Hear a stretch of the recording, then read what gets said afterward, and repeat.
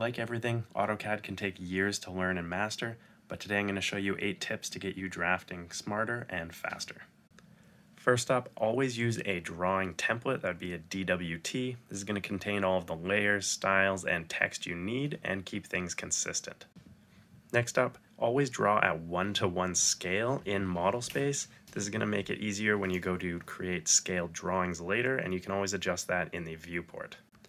Always use your layers. This is going to give you a lot more control over your objects and keep things organized. Anytime you find yourself creating the same objects more than once, make them into a block for easy reusability.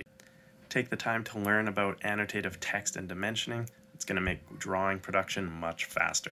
Only add dimensions as necessary. Don't over-clutter your drawing. Keep your drawings organized and smaller by using XREFs whenever possible. Always purge when finished, and check out my channel for more tips.